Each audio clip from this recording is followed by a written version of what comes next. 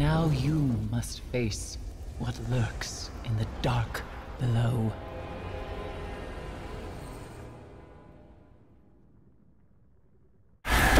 Alright fellas, what is up? How you all doing? I hope you've all had an awesome week so far.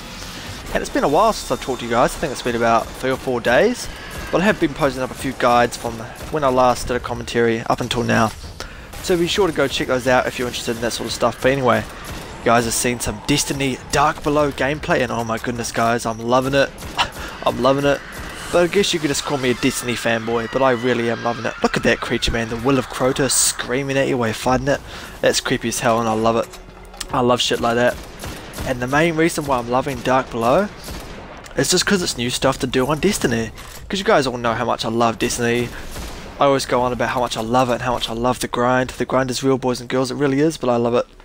And this just adds more stuff to do, it really does.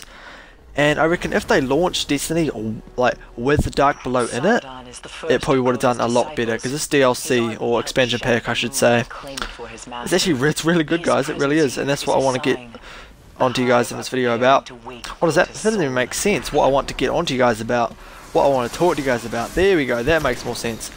What I want to talk to you guys about in this video is it's kind of a mix of my first impressions and basically what I'm going to be uploading during the next couple of weeks. So let's get started. Look at this Nightman beast, look at it. Almost takes me out, love it.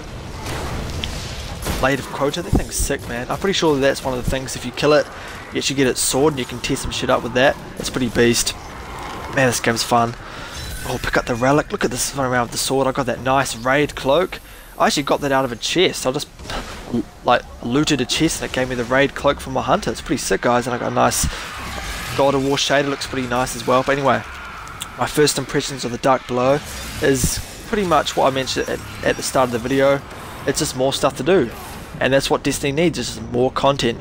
Because that's kind of where, if you look back to Titanfall, that's kind of where that failed. It didn't have enough content to really keep people interested. But you know, I still love Titanfall and it's an awesome game, but that's kind of what Destiny is. It just needs a bit more content, a bit more stuff to do, and it'll be even better. And I don't know if you guys heard this, but Destiny is a contender for Game of the Year, and I think it might have actually got it. I don't know what the gaming community thinks about that. I mean, there's a lot of hate behind Destiny. It was like the most loved game, like the first week it came out. 500 million pre-orders, man. That's impressive, it really is. But then people just stopped playing it because they thought it was repetitive and boring. But yeah, some people have that opinion and they have the right to do that. But I still love Destiny and I love the grind. But oh man, I keep talking about the grind. You guys are thinking, what the hell's the grind? Especially you people who have never played Destiny before. What the hell's this kid on about? Well, what I mean by the grind is grinding for gear, grinding for armor, upgrading weapons, upgrading armor, getting loot, getting ascendant energy, all that sort of stuff. That's the grind. And that's what keeps people playing Destiny to this day. It's just upgrading their gear because you're always getting rewarded for shit. Look at my hunter, man. Got my Prime Zealot gloves, some raid armor. Love it.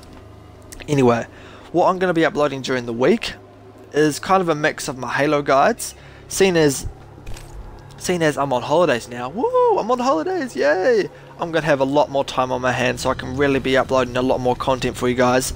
And I'll try do 2 videos a day. I'll try. But don't hold me to that guys, because I do get quite busy during the day sometimes, but I will try and do 2 videos a day. I'll try and do a commentary if I can, and obviously a guide, and I'll go back and forth from doing Destiny Dark Below guides. I've already got a few ideas for that, and my Halo Master Chief Collection guides, which I'm still enjoying doing.